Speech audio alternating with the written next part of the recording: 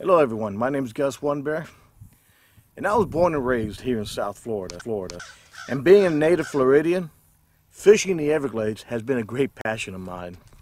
The Everglades has always been the main foundation of my day-to-day life. I've had the great opportunity to work with many different kinds of animals, but the animals I normally work with are crocodilians and snakes. Now, South Florida water system is teeming with many native and non-native species of fish. I want to share with you some interesting facts. And today, I want to talk about invasive species of fish.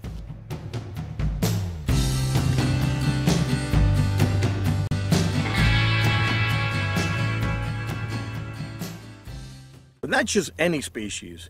There's one particular species known as a cichlid. Cichlids are not native to South Florida, but you'll find many different species of cichlids here in our waterways. Some species of cichlids that could even tolerate marine conditions. They can be found in areas of high salt content, like brackish water, saltwater marshes, also mangrove swamps.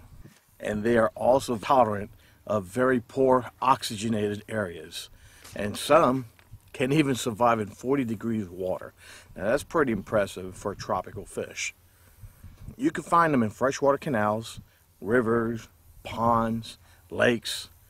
You name it, chances are you're going to find a cichlid. And here in Miami-Dade County, they are plentiful.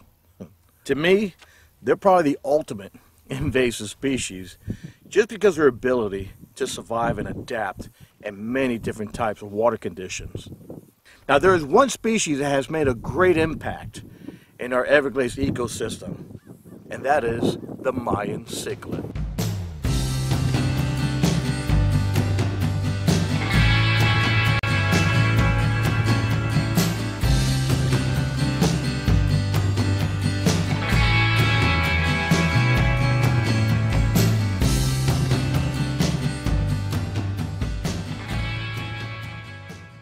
Now, the Mayan cichlid is from southeastern Mexico.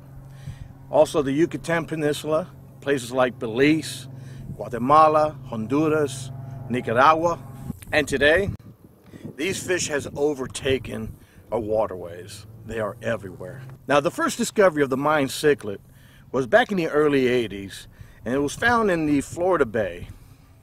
Now, the Mayan cichlids are often confused with the blue tilapia and the Oscars, which are also non-native species of fish found here in Florida. So how can you identify the Mayan cichlid?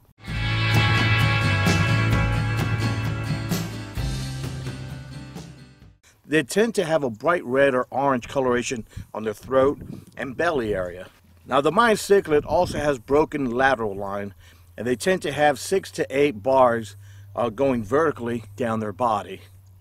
The Mayan cichlid tends to have a signature marking. And like the peacock bass and the Oscars, which are cousins to the Mayan cichlid, peacock bass will have the spot on the tail, but they'll tend to have a yellow border around the spot. The Oscars will have a red border. Now, the Mayan cichlid will have the same spot, but the coloration around the spot is more like a light blue or turquoise in colors. And that's a good way to identify the fish. So, what does a Mayan cichlid eat? Mayan cichlids are predators to many small fish, grass shrimp, crayfish, small frogs, insects, and even vegetation. I have personally seen a water snake get pulled under by a cichlid. Of course, the snake was too large for the cichlid to eat, but the fact that the cichlid tried anyways, I was really impressed. Which leads me to believe that due to its aggressive and territorial nature, does conflict with our native species for food.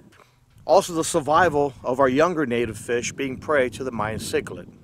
We all know the negative impact of an invasive species, but let's turn this around. What will be the positive of having a Mayan cichlid in your waterways? I'm going to give you 4 positive facts.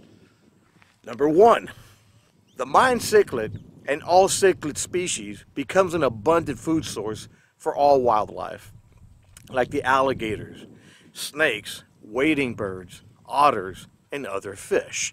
Since they can survive in shallow and stagnant areas, makes them an easy resource for a lot of our wildlife. Number 2. Now, the good thing about having cichlids in general, if you're a fisherman, is that we have certain species, like the largemouth bass, will only feed early in the morning or later at sundown. But in the midday, of the heat of the day, that's when the cichlids are mostly active, including the peacock bass, the guapotes, the Oscars, and the Mayan cichlid. So yes, they make a very exciting fish to catch, especially when nothing else is biting. And if you're fishing light tackle, light lines and lures and stuff like that, or fly fishing, makes them really fun. Number 3. Since the Mayan cichlids are not native species, there are no size or bag limits. If anything, the state encourages you to keep all the cichlids. And I'll tell you what, Mayan cichlids are pretty tasty. Number 4, they make excellent aquarium fish.